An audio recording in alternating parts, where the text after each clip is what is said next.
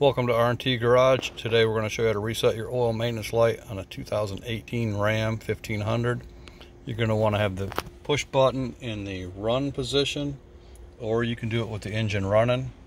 You're going to use the buttons on the steering wheel, so at this point, depending on where you are, we're going to scroll up and get to the service.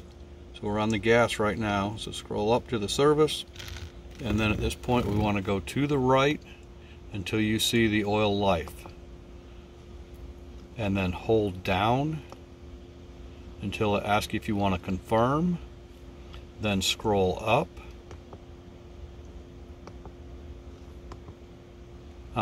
scroll down, and then hit the right button to confirm, and you're finished. Thanks for watching from R&T Garage.